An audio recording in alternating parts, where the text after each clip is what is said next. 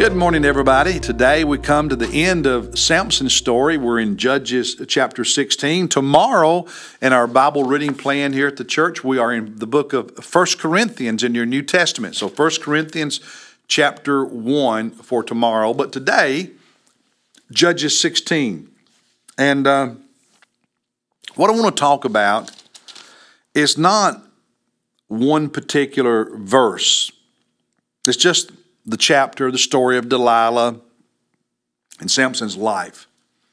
Because for me, Samson's story has always been kind of sad.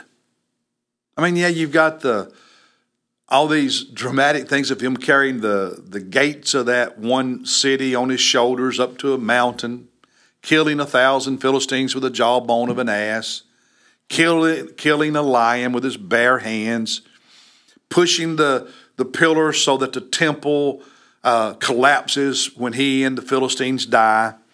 But his story to me is not so much about that as it is about sadness, because it almost feels like, to some extent, his life was a lost opportunity. He had a special gift, and he used it. But I sometimes wonder what he could have done beyond what he did do. I mean, there are so many times in Samson's story when he does not act in a very holy or righteous way. In the early days, he actually kills Philistines in anger. Not in battle, just in pure anger.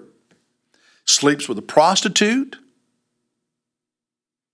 Marries 2 women who are Philistines, not Jewish, in violation of what,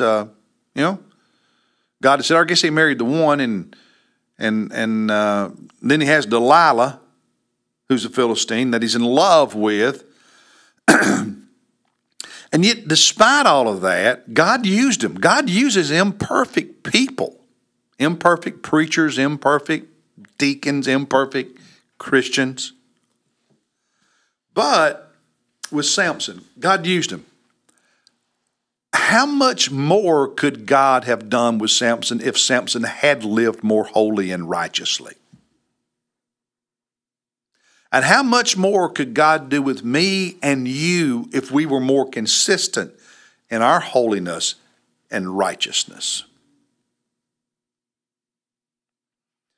We know he had faith. The book of Hebrews, chapter 11, verse 32, we call that the Faith Hall of Fame. Well, in verse 32, nothing he did is described, but his name is listed. So he's a person of faith, but his faith wasn't always consistent.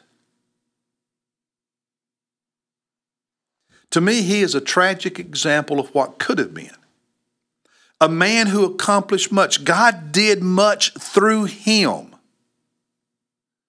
But I will always think about what could have been, how much more God could have done, how much more potential there was if in delivering the Jewish people from Philistine oppression, he had chosen to be more holy and more righteous.